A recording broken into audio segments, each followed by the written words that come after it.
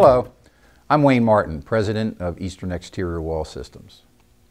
We at Eastern bring over 4 decades of extensive experience in prefabricated exterior wall systems.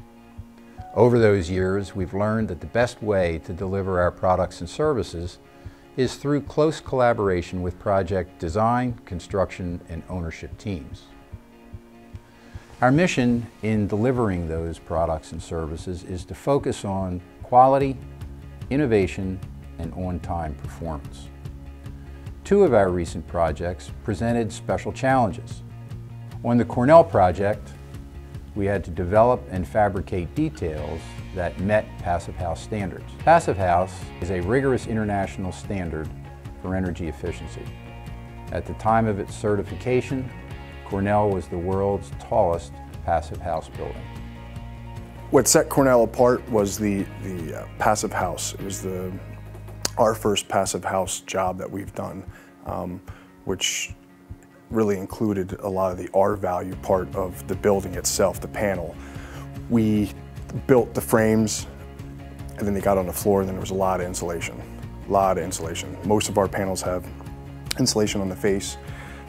Then we stood the panels up, put the windows in, put all the facade on that we had to put on, and then we had to stuff the back of the panels, the cavities, the stud cavities, with more insulation. There was quite a bit. At some spots, there's 11 inches of insulation. One of the things on the Cornell project was the attention to detail that we had to keep our eyes on and making sure that the building didn't leak.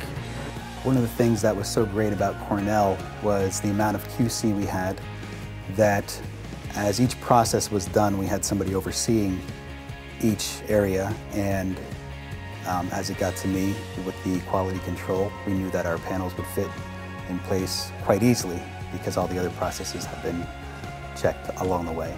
The R value was one thing that we had to really pay attention to, making sure that everything was caulked along the way and that everything was sealed along the way, so that as it came time to stand the panels up and put windows in and then stuff the back of the panels with insulation as well, that everything was according to specs. The process, the way that things get wrapped with rubber and caulked, water is always the enemy, is what they say. So our idea is obviously to keep the enemy out, and that's what we look to be successful in. The biggest issues we had was making the insulation in the back of the panels fit that tight that there wasn't any voids. I mean, we were cutting insulation like we were putting trim on panels. It was quite a challenge just to get it to fit tight. I remember the first meeting I attended for the Cornell project, and one of the owner's principals came in and spoke to us about Passive House. And I had heard the term before at that point, but I wasn't real familiar with it. And this guy was so excited because he was telling us that we were going to really go down in the history books, because we were going to build the largest, tallest Passive House building in the world.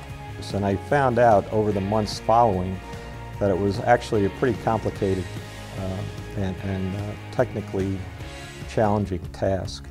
Being a Passive House building is probably going to save over 70% of the energy cost as compared to a similar type building in New York City. Allow us to help you on your next building project. Please look for us on the web or give us a call, and we'll be happy to help.